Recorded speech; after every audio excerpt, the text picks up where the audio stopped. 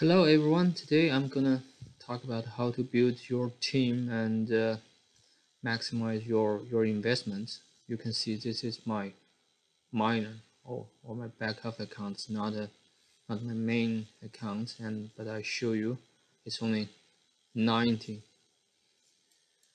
level. So but I will show you that how I beat other more powerful players on the grand arena. So yeah, look at this one first.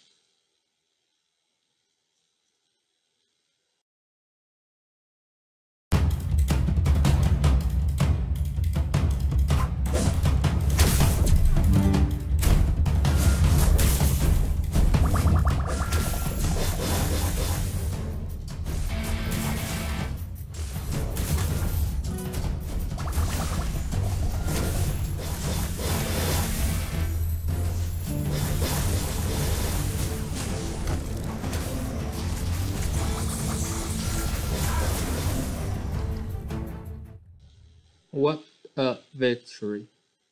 So basically, you can see that my team is only if you add up all the stats together, it's add up to 21,000.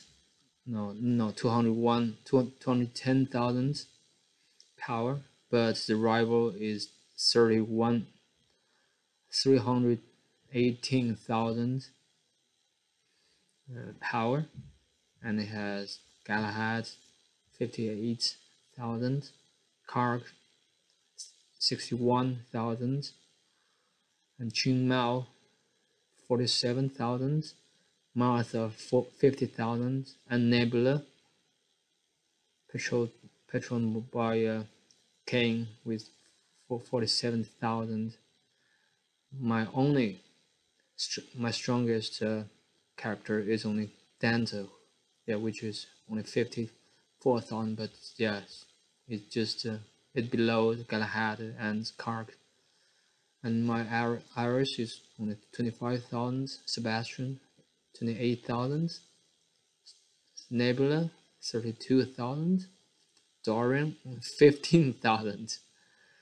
So, but you can see that I won, and the damage taken, a lot of damage taken by Galahad and Martha on the opponent, and healing Dorian. So, but since my team didn't took a lot of damage, so the healing was not so huge. And then the second fight, if we would have a look at.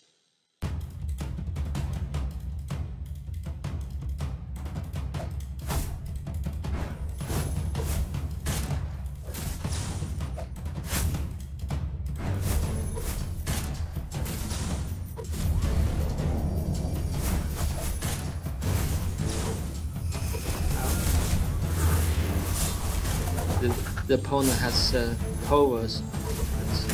It's kind of a gamble that sends Yasmin, because Yasmin is countered by Povas. But since Povas is in the fourth slot, but my Yasmin is higher level, and I feel confident that it should survive. So an outcome, no? A nice good outcome. Ho ho. So what's the take here?